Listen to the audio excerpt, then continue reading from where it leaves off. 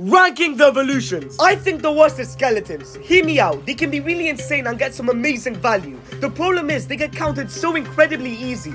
Let alone you gotta cycle the normal skeletons 3 times. Number 3 is barbarians. They're actually pretty good. They can survive actual fireballs for once. And then they're like rage debobs and absolutely destroy everything. They can literally get some insane value sometimes. The problem is you gotta cycle the useless barbarians to get them. Number 2 is Firecracker. She's so annoying. For starters, she has so much HP. She can get too much value on defense, and the poison she leaves behind is so damn annoying. She's also so hot. But the best has to be Royal Giant. Apart from being able to kill swarms, he can literally push cards away too.